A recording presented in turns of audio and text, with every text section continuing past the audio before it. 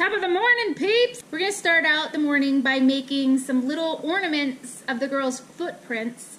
And what you do is you make salt dough, kind of like you're making Play-Doh. I'll show you my version of it. You put their paw in them, and you put their name on them in a circle, and you put them on the tree. I have gluten-free baking mix. Cup of water.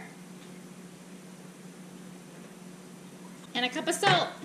A cup of salt? Cup of salt. A cup of salt? The entire cup? A cup of salt. If I can even get it to come out.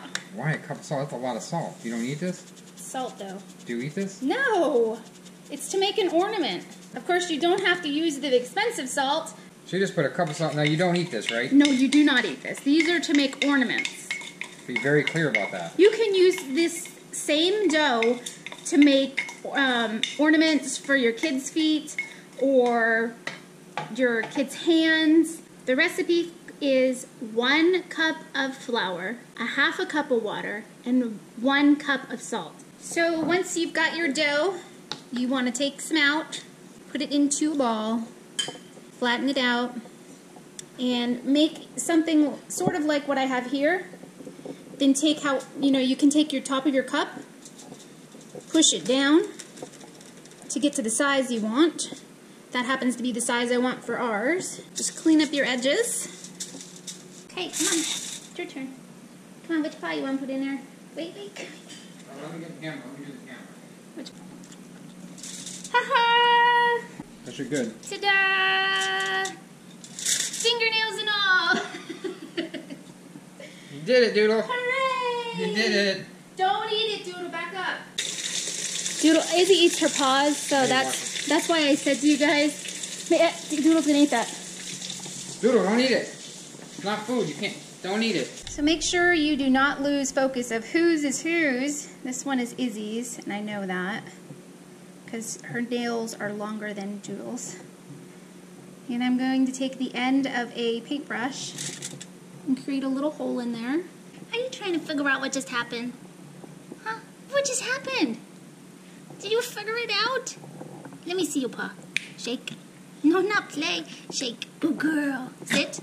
So I just put the new starter solenoid on there. Ooh, that came on. That's good.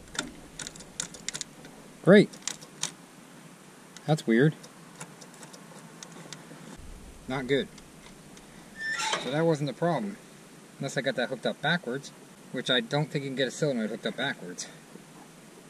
Huh. So I hooked up the booster. Still nothing. Maybe my battery's dead. It can't be because I got 157 joules at it. We checked everything, the fuse, the solenoid, the starter switch, everything, and we found out it was low in oil. And this old thing has a sensor. If it's low in oil, it won't start. Isn't that crazy? And it's flashing, so we think that that's the problem. It actually has oil protection, oil sensor protection. Sentry? Was that say Sentry? Sentry. So we checked the fuse, everything's firing, put a new solenoid in it. Still doing. Still flashing. Still flashing? Yeah, still flashing. I remember that could be a little bit on the dipstick from you pouring it in. This is the stroke victim, and he's still alive, and I didn't get his truck yet. Yeah, believe it or not, yeah. How come I didn't get your truck yet? Because I'm still alive. Guys, I feel like it was low on oil. How in the world does this have the technology back in 1991 to figure out how it was low on oil? I couldn't imagine the old thing like this would know it's low on oil.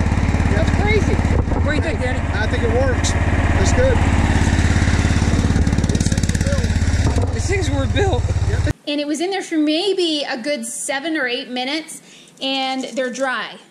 So because I made them bigger, what I did was I cut them with the scissors to the size that I wanted. And I'm going to paint them with some gold acrylic paint. Now you can paint inside this, the paw prints for different colors if you want, and I might do that with some brown and then paint the outside gold, or I might paint the inside gold and the outside brown. I don't know yet. I haven't decided, but I'm sure I'll show you guys the finished thing. And he's out there with the pine needles. He just cannot sit still.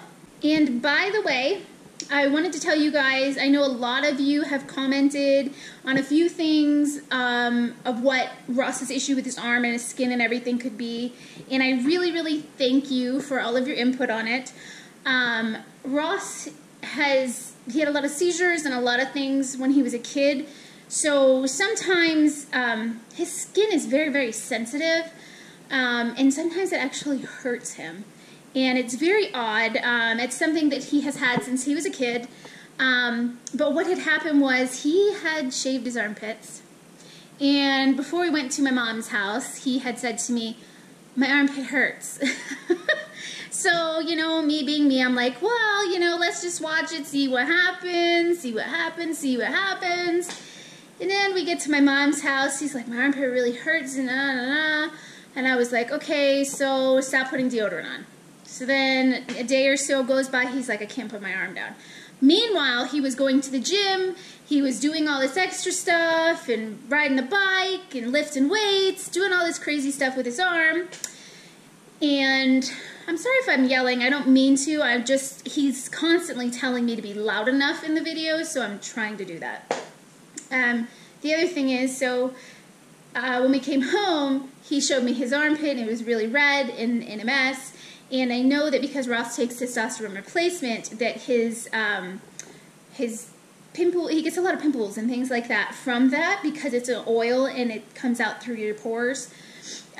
So I figured, I was like, well, maybe it's an ingrown hair because you shaved your armpit. So we started him on some antibiotics that I have for my face and things like that for sebaceous cysts, because I get them here. They're hormonal cysts and hormonal, like acne basically. So he was on doxycycline, and he's been on doxycycline since we got back, and they have gone down. And it was not shingles. I've had shingles. I know what the rash looks like. I know, you know, I've been in the medical field too, and it, you know, it could have been something else, but I'm more than likely it was, you know, an ingrown pimple, because it's much better now. And there was a whitehead on it, and it popped, and it didn't spread. If he would have had shingles, what happens is there's whitehead on it, and when it pops, it's got liquid in it, and then you end up spreading it, and it's a big mess. But that's not the case with him after we popped it. So, anyways, back to my theory. We also had a spray, the antibiotic spray we put on him, and it worked. So, if we have any attorneys that watch us, and you need some freelance paralegal work, Heather's paralegal, so contact her in the comments below if you're an attorney. This way you can subcontract it out to her, and she can do it out of the house and probably do it for like half price. You know she's trustworthy. You can trust her. I know what I'm doing. See, some changes are coming up, guys, because Heather's going to... Heather, what's the channel name? We don't know the channel name yet. We're going to integrate it with our channel, The Dupreys, but it's all about makeup. Instead of makeup and hair and stuff like that, it's all about Heather's makeup and hair, skincare products. So we're not going to put them on our main channel because we don't want to bore you, because we look at those views and there's only like 25% women that watch us, so the rest are men. So we don't want to bore you guys, so we're going to put a whole different channel for that, where you can subscribe to that or not.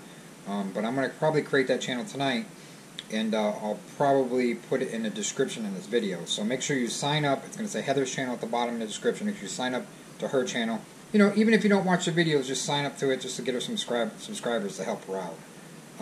You know, subscribe, and then, well, you guys like watching Heather, I guess. I do too. I like watching Heather, right? You like watching Heather? Yeah, she likes it, right? What? She says what? So, have a good one, guys. We'll see you tomorrow. It's freaking cold here tonight. I didn't even work on my tree tonight. My back hurts. Her back hurts. All the aches and pains are coming Oh, out brother. appointment. That's why she needs to work from home, guys. Like us and share us. You know you'll find us funny.